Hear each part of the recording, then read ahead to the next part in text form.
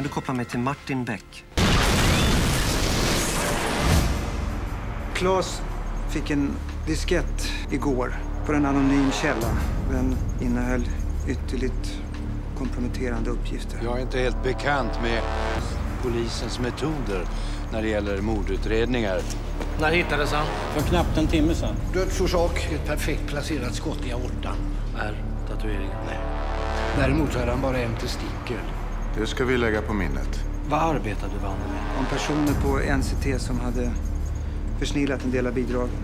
Varför drar de in oss hit? Hela skiten luktar ryska gangsters och beställningsmord om ni frågar mig.